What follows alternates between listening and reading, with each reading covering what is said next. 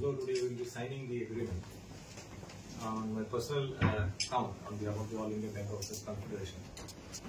Though I am not totally happy with my expectation, what I was expecting, to take care of the issues of our officers, particularly on load, we wanted more.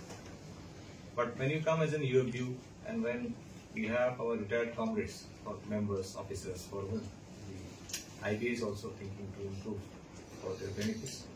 So despite being not getting something up to the expectation and being disappointed personally, so taking everything into account and moving as a team as a UFU, we have no option but to accept it with a positive frame of mind that in the further negotiations, the issues will be taken in the right spirit so that the aspirations are taken care of.